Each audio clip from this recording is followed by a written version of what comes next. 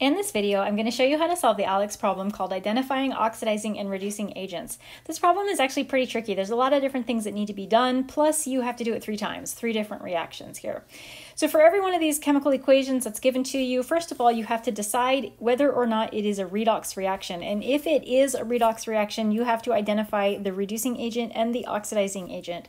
Let's just start with this part first. In order to determine if this is a redox reaction, we have to use or calculate the oxidation numbers. If we have any change to any oxidation numbers, then that means that it is a redox reaction. So any oxidation numbers that are changing, we're going to answer yes to this. So that's going to be our first goal. When we look at this, let's just go through and classify our oxidation numbers.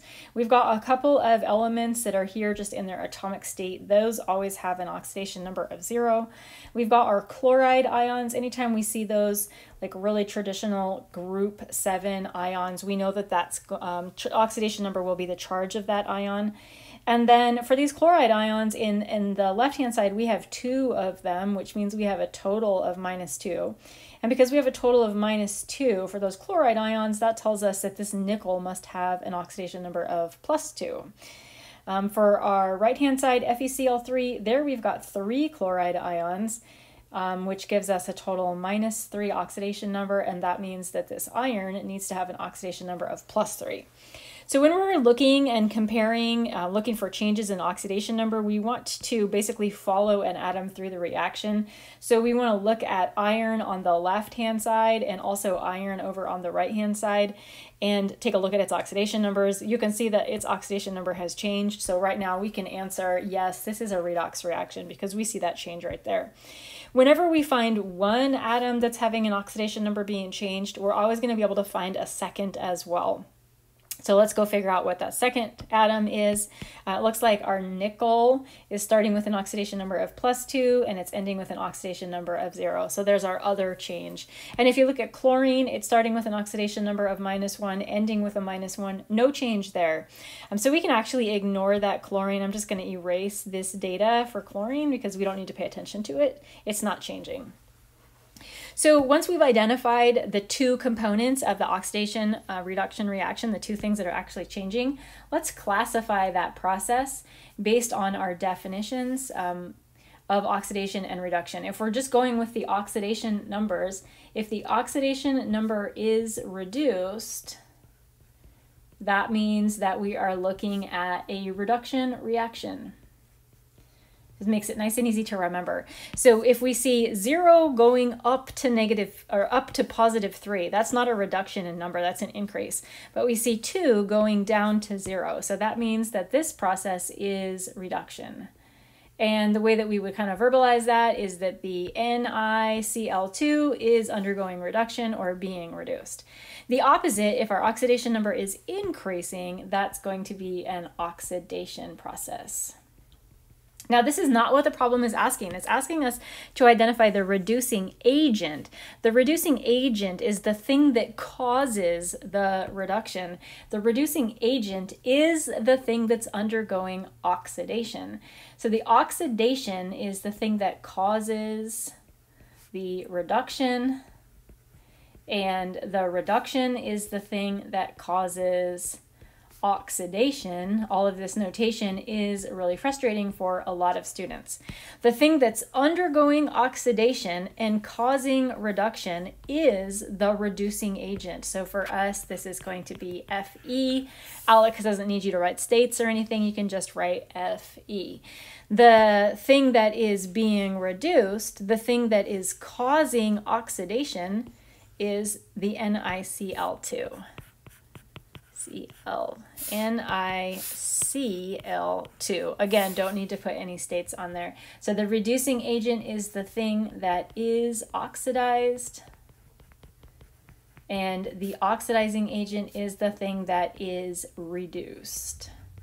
Let's take a look at our second example. So first we're just assigning oxidation numbers, just trying to decide if this is a redox reaction or not. We have oxygen that is in its elemental state, which is an oxidation number of 0. We have iron also in its elemental state, oxidation number of 0.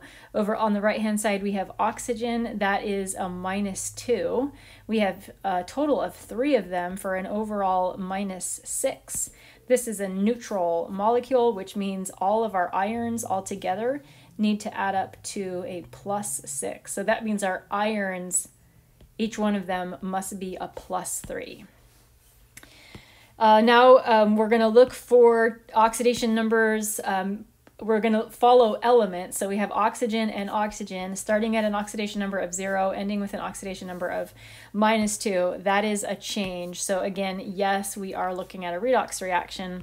Let's find the other thing. Well, it's kind of silly to say that in this problem because there are only 2 different elements. We have our iron that is going from a 0 to a +3. So let's kind of map that out. Our oxygen right there, the oxidation number is going from 0 down to a -3. So this is a reduction. And that means that it is causing the oxidation. So it is the oxidizing agent. That is O2 down here. And our other substance that we have, the iron going from oxidation number of 0 up to +3, that is an increase in oxidation number, so that is being oxidized, causing the reduction. It is the reducing agent, Fe. We've got one more example that we can do. Look at this. Oh my gosh, there's so many elements in this one. We've got so many oxidation numbers to assign, and none of them look particularly easy, so I'm just going to go from left to right. Sodium as an ion, that's a +1. Oxygen right here is a -2. We've got 2 sodium atoms for a total of +2. We have 3 oxygen atoms for a total of -6. So that means that this carbon needs to be a +4. And then over here we have hydrogens. Those are always a +1. We've got 3 of them for a total of +3. We've got oxygens. They're always a -2. We've got 4 in this case, so that's a total of -8, and that makes this phosphorus a +5. We've got some more sodiums. Those are always going to be +1. I have 2 of them for a total of +2. Hydrogen is +1. Oxygen, -2. 4 total of them, which is a -8. That makes this phosphorus, let me kind of do this math, +1, +2 + 1 -8. This phosphorus needs to be a +5. Oxygens, again, -2, and we have 2 of them for a total of -4. So that makes this carbon a +4. And this hydrogen is a +1, and this oxygen is a -2. So let's see if we can find any changes. We'll start with our sodium. This sodium is a +1, and the sodium over here is a +1. So this is not being oxidized or reduced, no change. We've got a carbon as a +4, and we have a carbon over here as a +4. So I'll cross that one out because it also did not change. Oxygens all the way through, these are always -2s, so no change there. Hydrogens all the way through are always a +1. And our phosphorus +5 and +5. So this is actually not a redox reaction. None of the oxidation numbers have changed. That was a whole lot of work to just say no.